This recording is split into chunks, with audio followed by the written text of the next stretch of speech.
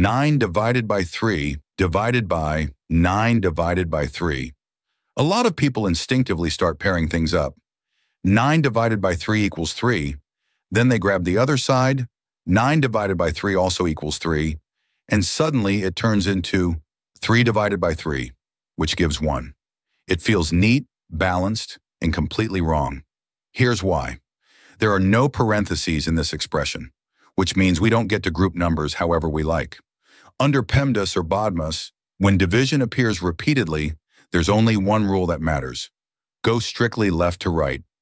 So, let's do it properly. Start at the far left. 9 divided by 3 equals 3. Now bring everything else down. We're left with 3 divided by 9 divided by 3.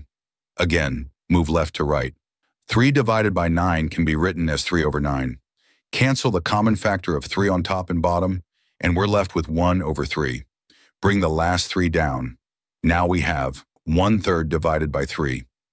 Since fractions are involved, we use the KCF rule. Keep, change, flip. Keep the first fraction, 1/3. Change division to multiplication. Flip the 3 into 1/3. Now we have 1/3 times 1/3. Multiply across, 1 times 1 is 1. 3 times 3 is 9. The result is 1 over 9. And that's the correct answer, 1/9, not 1. This is why so many clean-looking math problems trip people up. Because the moment you start grouping, instead of following the order of operations, your answer quietly drifts off course. If this made sense like the video, share it with someone who loves quick math teasers, and subscribe to Beyond Numbers for more mind-bending math.